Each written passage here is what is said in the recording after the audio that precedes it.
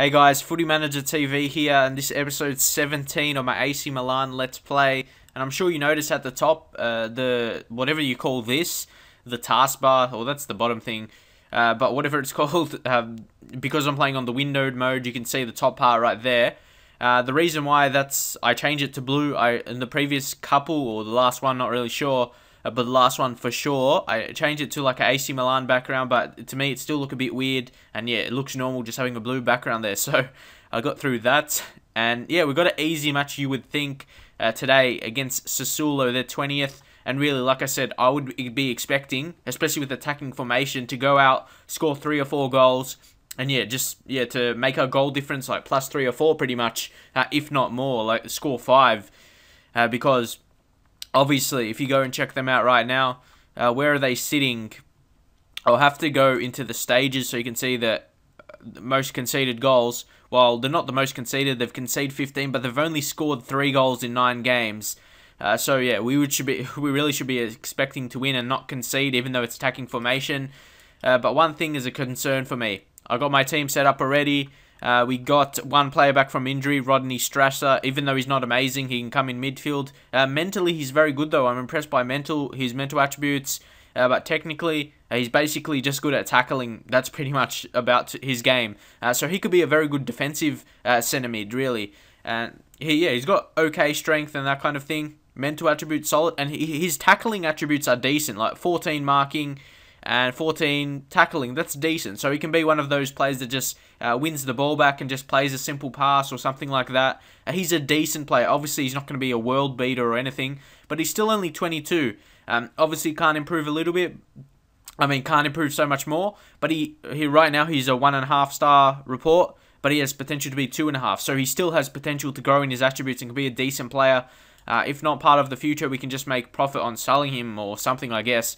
But one thing, these injuries, look at all these key players. Pretty much all these players, maybe not Paredes, all of these players will be starting my team pretty much. You got Antonini, you got Sully Montari as well. I like him as a player. Rubinho, Mexes, Boateng, and Paredes, obviously. So a lot of those players will be starting. So one thing, before, I did want to check out actually my fitness coaches and what's happened. The under-18s don't really matter, just the actual fitness coaches of the first team. You got Simone Folletti, fitness only 11.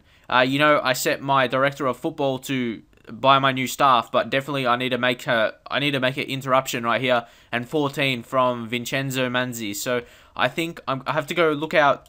And this is something I did want to show within my series, some other things outside of just playing matches.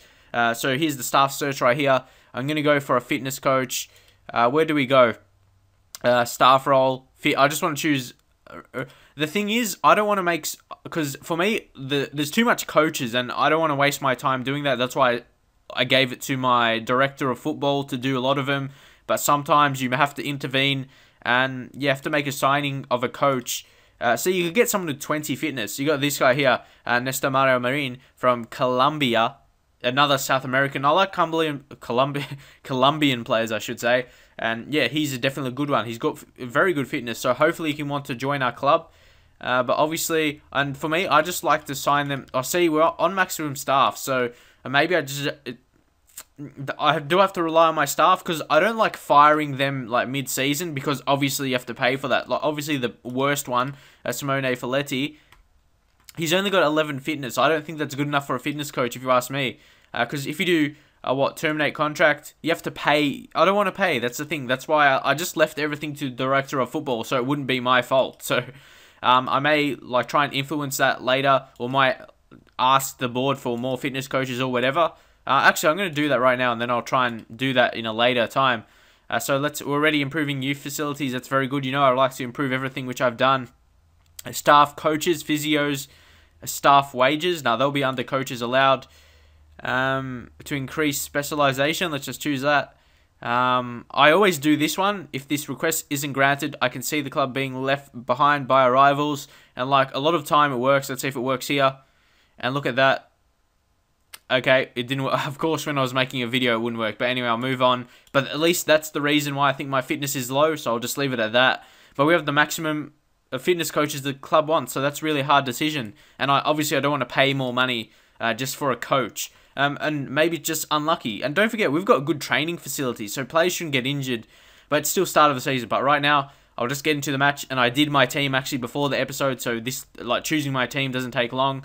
So that's one thing I'm going to do now, so I can get through a bit more quickly, because I know some people say I focus on it too much, and I'll just get into the match. Again, but we have Zapata in there. That's a big thing I don't really like to see. But the thing is, we got Felipe Mexes. People probably wonder why I don't like Zapata. I don't know. He just, there's just something about him you don't like. I'm sure. Leave in your comments. Is there one player that they're like a solid player, but they just don't play well for you, and you don't like them because of that reason? I suppose he's decent, and yeah, he hasn't been bad, I guess. But I don't know. I just don't like him for whatever reason. But his physical, you think I should like him because he's got a good pace, physical attributes, and I'm not sure. Yeah, I just don't like him for whatever reason. Marking, he seems a solid defender just looking at his attributes as an overall, so I'll give him a chance to prove himself to me. Okay, we can select one more sub. I guess we'll put Flamini in there, and obviously we can't choose more because they're all injured. And yeah, obviously some older players as well with Mexes, Antonini, Montari, and Robinho. Maybe that's just the reason. Maybe it's just because the older players are getting injuries and I'm just looking too much into it. So here we have to give a player number to Rodney Strasser. We'll give him number 12. Yeah, and see if he can make it. But he's basically just a rotation option. And like right now, for the injuries we have, he can come in when we need him to. So here, I don't know any of these players at all from Sassuolo. Obviously, I would imagine they just got promoted. Sorry, I apologize. I don't know too much about the Serie A. Because I've never managed in that, and I really don't watch it in real life. It's impossible to, well, not impossible, they just don't show it for me. Maybe one match per week when it's on, but yeah, it's not really covered too much in Australia, so I can't really get too updated with the league unless I search specifically like on the internet, but I can't really be bothered. I'm not going to do that for every single league, but anyway, behind my tactic, it doesn't really suit for doing opposition's instructions, even though the last match against Dortmund, that was just bad injuries. Honestly, I still want to test it more, because I make changes if I find something that's not working, so I may make changes to it. You'll see throughout the series, so yeah, we'll see what happens. But anyway, the team talk wasn't great there. They're probably noticing me doing the same team talk for so much weeks in a row, but yeah, I always say, but no one leaves suggestions, so I might have to search myself for good team talks. But for me, when I search for the best team talks, there's just too many options and it's just too confusing, and I just give up and just try and do my own. Anyway, getting into the match now, Fernando, Notarino. Hopefully we can, I just want to dominate, just see my team dominate. Nice ball, well, not really nice, could have been a good chance for us, but still keeping the ball early in the match right here. Normally it isn't a chance, but we get a free kick here. Bianchi could be in trouble. Let's see what the ref is going to do with him right now. It's just a yellow, but early in the match I don't know if he's a defender or not, but I guess for any player it's bad. And Balotelli, he scored a free kick a couple of weeks ago, which was long overdue, so that was very good by him. And yeah, please leave your comments of your thought on the series, because the more good comments I get, the more motivated I get. Like if I have an episode where I only get a couple comments and they're not really, not really amazing comments, like saying they really enjoyed and that kind of thing, or just whatever, I just get less motivated to make it. Al-Sharari, could have been an early chance, but he was offside anyway. And yeah, like I said, the more comments I get, the more motivated I actually, like if I upload this video and I get, 2 comments, and they're not like really amazing comments, they're just like the normal comments I get, nothing too, just telling me which players to sign or something. You get that all the time, I guess, but you get just a couple of comments. It doesn't really make me motivated to make the videos, and that's a hard thing. So I definitely feel for even people with less subscribers than me that hardly get any comments, especially for Football Manager. As you see, Al-Sharari took a shot, and yeah, if I got no comments in my videos, like I know some people who do Football Manager and they have, another chance. Yeah, like I said, a lot of people do Football Manager. It's hard to get subscribers from Football Manager, like I've said plenty of times to other people who've asked me for help and that kind of thing. As I speak, that's another goal for Niang. This guy's a superstar, but anyway, like I'm trying to say, but my team's creating too much chances. Yeah, I know a lot of people struggle to get subscribers, so one thing I'm going to do, or just views in general, one thing I'm going to do, I'm not sure weekly or something, just wait to see what Balotelli does here. It's going to be nothing, I think. But yeah, like I said, I'm not sure if it's going to be weekly or something. Basically, I'm going to do not a review, or what do I call it, like a shout out kind of thing to some Football Manager YouTubers. I probably think of like a top 3, and yeah, leaving your suggestions for which Football Manager YouTubers you like, you know, apart from me, obviously, and yeah, leave your comments, like, who do you think, like, deserves, like, for me to, like, give them a shout out, and that's a penalty. Oh no, Balotelli, of course, he dived. See, this is going to be the thing with Balotelli, he's going to be very controversial, with his diving and whatnot. Yeah, and like I said, leave in the comments, which Football Manager channels do you like to watch, and yeah, just leave them, because, yeah, I definitely like to watch Football Manager. That's what made me motivated to start Football Manager videos, so I'm very happy to the people that made me. Oh, I told you, well, that's not Balotelli dive, is it?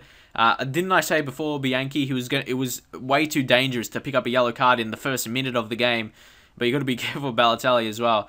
So yeah, I'll try and stop talking about that now. But yeah, that's something I want to introduce, and hopefully you appreciate that. That's why I'm trying to talk about it, because I think it's a good thing to do.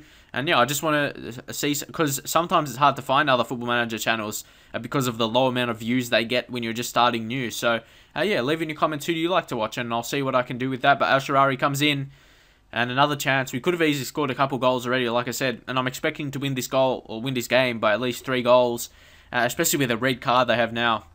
And I'll continue to go on the attack.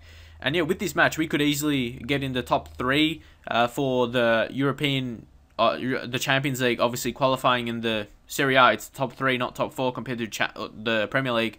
But here, it's a solid performance. But we could have scored way more. Niang scoring his 5th, and playing on the wing, he's still scoring. So definitely going to keep him in that position right there. And the future is going to be amazing if Niang's just doing the job right now. I'll just say I'm happy with the performance. Balotelli, of course, he's getting switched off. I'm just going to say, I'm not sure how to talk to Balotelli. I need to tell him to avoid getting another yellow card. He needs to calm down, pretty much. But yeah, that's the hardest, to me, that's the hardest task in Football Manager, to keep Balotelli happy. That's the hardest thing to me, to keep Balotelli happy. But anyway, we'll see what they're going to do with this.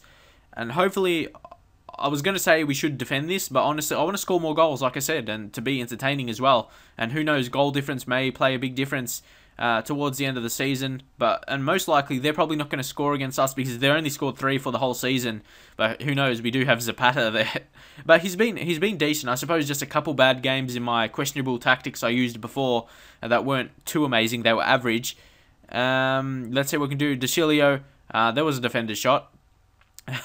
Anyway, Fernando, the pressure is on. That would have been offside. But Balotelli now. Balotelli! Oh! That was close by Balotelli. And that's the reason. For some reasons, Balotelli, you don't like him, obviously, because he gives away these yellow cards, can get red cards occasionally. But he just pulls off some magnificent stuff. Like you saw the free kick a couple episodes ago, and he's been a decent player, scoring a good amount of goals. De Chilio, can he score this time? Nah, he can't shoot. He's very good defensively and a solid passer and crosser and dribbler down the flanks, but as a striker, he definitely can't do that kind of finishes as my other strikers would. So he really needs to just focus on the passing. So I'll wait to see what comes from this highlight right here, and yeah, we'll see what we can get. If we can get a goal or something, I'll just wait to see what happens. Who's this? Sometimes it's hard to see their name from far. But anyway, they're making a sub, so I think we should do the same. And like most of the time, I just do 3 subs straight away, because yeah, I can't be bothered with just doing one and then doing another one, unless it's like earlier in a match. But I'll just see Nocerino. Who should we bring on right here? I'm going to give actually a Strasser a chance, even though he's 90 condition. I want to give him a chance, see what he can do for us. Montalivo as well. We'll bring in another centre mid. Maybe just bring in Nigel de Jong just to keep that a bit more. Keep it a bit more defensive, and he's got good passing as well, so he's good going forward. And who should we make as the last sub? Balotelli, yeah, he hasn't played that great. So I'm going to give Pizzini a chance. He's done well for the chances I've gave. I suppose you probably think, why don't I give him more chances? He's done like okay, if not very good. So here, de Jong, relax, overly so, but yeah, I suppose that was bad for him. But he's an experienced player, so he knows what to do. So it shouldn't really affect him too much. He knows what the job is to be done. But there shouldn't be any pressure. We're playing against the team that's last, so we should be expecting to win, which we are doing. So this performance has been very good.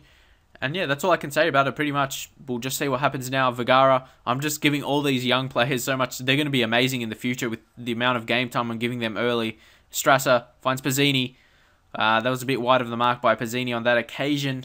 And yeah, you notice I'd never use shouting instructions. I don't know. I don't really... I just like how my tactics, how I have them. And yeah, they seem to be doing good so far. So I don't really see why I need to change it. I suppose the start of a season... Oh... Another chance. Like I said, we should have scored at least a couple goals right now. But yeah, like I said, I don't like to... I mean, what was I going to say? My early tactics, you know, they take a while to get fluid and all that kind of thing. And now, you can see the good performances coming through. I suppose I changed it a little bit. But yeah, like I said, that's what you have to do in the game. As Al-Sharari, a chance to score here. Another shot on target. Their goalkeeper's been fairly good. And yeah, but we are definitely piling on the pressure. But we need another goal because, you know, they can score a late goal. Then obviously that's bad. So that's why I want to keep on the attack to score a second and not just go defensive and let them attack me. So definitely another goal is what's on the cards for me. And yeah, I think we deserve at least one more. But yeah, this is a very crucial match. I definitely don't want to concede a late equaliser because, as I said previously, we have a good chance to come... okay, there was a wasted ball right there. But anyway, a lot of people would have thought I would have got fired with my early form, but I'm definitely improving, and I wouldn't be surprised people in the other videos, like earlier episodes, they probably think I should change tactics. And I did a little bit, but I wasn't displeased as I probably should have been. The results were bad, but I wasn't so mad about the performances, because I wasn't conceding so many goals apart from some Champions League matches. Like against Dortmund, but you're going to get that occasionally. But I was happy with my performance. We just couldn't finish, and that was the big difference. We had a lot of chances, but we just couldn't get the goals on the scoreboard. And I suppose it's the same situation right now. And to be honest, we're lucky we're playing against a team like Sassuolo, because they're probably not going to get a goal against us. But as I say that, look what happens here. Machado, we should defend this here. We should defend it. Good Vergara and Fernando. Fernando's been very good. He's good in the transition, but then he just goes back to Abiati. And I'll show you my new goalkeeper I signed. If you didn't watch the earlier episodes, I'll show you him. He's in the reserves, out on loan. He's doing very solidly. He's a Greece goalkeeper. I just can't remember his name right now. Yeah, Capino. He's very good. He's only 18 and getting first-team performances just in one league below, so he's doing well. Strasser. There we go. Pizzini. He's been so consistent this season. I haven't even gave him so many games, but when I've put him on, he's done well. And how about the guy that got the assist? What's his name? Is he there? Hopefully he comes here. Sorry, yeah, Strasser. Strasser, let's see what he does here. He gets the ball, puts in a decent cross like behind the defender there. And Pizzini, clinical finish. He's probably more reliable than Balotelli, but you know Balotelli can do the unpredictable. Some matches can go again. He can get a hat-trick. And in this match, does nothing. He gets a yellow card for diving, and that's pretty much it. And then Pizzini, he's more experienced and more professional, so that's probably the difference. I suppose you could say Sal Balotelli, but that's a big thing because he has the potential to be one of the best strikers in the game. He still has very high potential. Al-Sharari. Yeah, this match has been decent, 2-0. I was probably expecting a bit more, but you would take it, obviously. If you told me at the start of the game it's a 2-0 win, you'll take that. You say calm. It was a good win, so... You see, Balotelli, he has that personality that doesn't really care about what you say. He just switches off, but his performance definitely was not good enough. So, yeah, leave your comments. Do you think I should... look again, Jerson Vergara.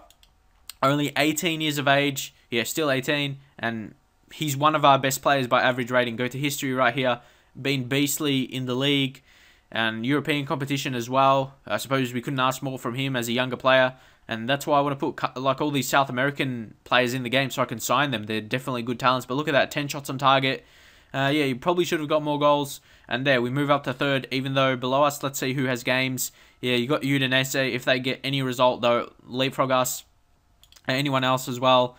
You got Inter as well. So we're in a good position right now, being third. And Catania, you think, eventually will go above them gradually as they're probably going to... Like, they're expected to come mid-table, so you expect them to go a bit lower. So yeah, after a really bad start to the season, we're back up right now. That's why I said it was a bit early for people saying I might get fired, because I'm right back up there right now. But some very important matches. You've got Udinese. Look, the next 3 matches against Udinese, Real Madrid and Napoli. There's some big matches right there. And only one of them at home. And yeah, we can't qualify for the Champions League like you saw from last episode. And you see Napoli now, they're in good form, so it's going to be hard. You've got big players here. You've got Flickari, very good player. Not very good, like he's decent. He scores goals. Mental attributes helps to that. He's very good mentally, so that helps, as I said. And Insigne, he's a very good player. a good dribbler and all that kind of thing. So he's someone you have to watch out for. And not to mention Edison Cavani. Again, a fantastic striker. He's going to be one to stop.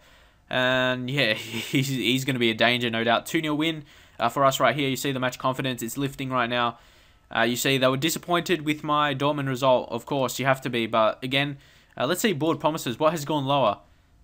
To me, they think we were superb on that before. But the thing is, we're proving on our results now, but that's gone back. So hopefully we're doing well. And yeah, they're pleased we reached the group stages. They weren't expecting me to reach further, so that was good. The board is pleased that we can on course to reach for the Serie A title, so that's improved. So we're doing okay right now. I just want to say my overall position is secure, so that's very good. And yeah, everything is doing well. Our signings or our players are doing well, so that's good to see. Let's just see on the couple other messages we have right here. Tassotti, he's a very good assistant manager. He's got some very good attributes. But again, I'll leave it like that. I want to get these. Oh yeah, like I said, I was going to show you.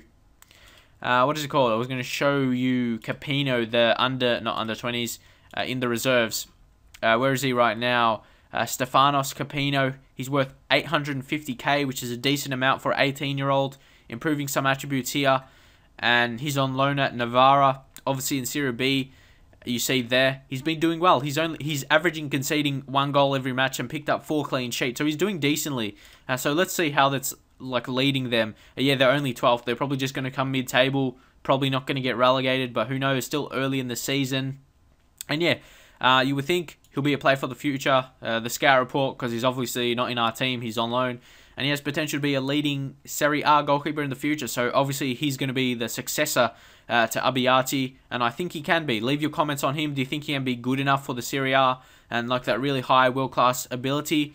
He does have the potential, so definitely getting the first-team experience is going to go a long way for him to reaching his potential. So right now, yeah, I'll end it here. Leave your comments, leave your thoughts, how I've improved, and all that kind of thing. So yeah, if you enjoyed it, leave a like, leave a comment of everything I spoke about in this episode, and I'll see you guys next time for the next match against Udinese.